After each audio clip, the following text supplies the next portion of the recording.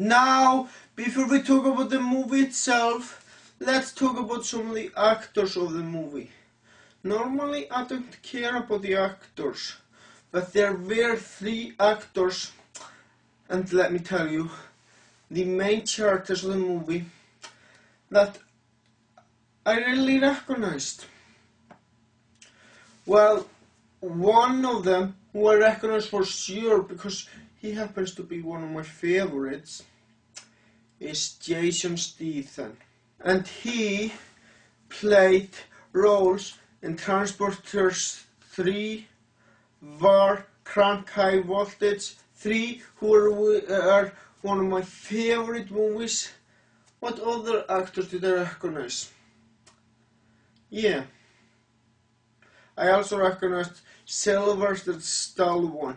Even though he hasn't played in one of my favorite movies, he has played in the 2007 movie Rambo and the 2006 movie Rocky Balboa. So yeah, I recognize that guy as well. And also, there is one guy who I recognize for sure, and that's Ricky Rourke. He played the main villain of Iron Man 2. Now that I've talked about all of the actors of the movie that I recognize, let's start to talk about the movie. First of all, let's start talking about the storyline. Well, to be honest with you people, there wasn't really much of a story in this movie. I really felt like this movie lacked storyline.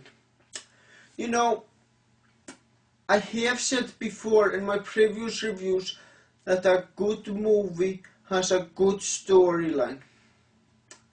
You know what? That is true in most cases. But in some movies, a good storyline isn't needed in order for a movie to be great. And this, my friends, is one of those movies. Now let's talk about the acting. The acting was excellent. Yeah, I share it. All of the main characters did a fantastic job. Now let's talk about the action of the movie. The action can be described with 2 words. Fucking amazing. That's right. All of the action scenes in this movie were fucking amazing. There were gunshots, explosion, a knife was also used. Hell, you could even see a fight. So yeah, all of the action scenes in this movie were fucking amazing. Overall, it's a fucking amazing action movie that proves that a good storyline isn't needed in order for an action movie to be fucking amazing.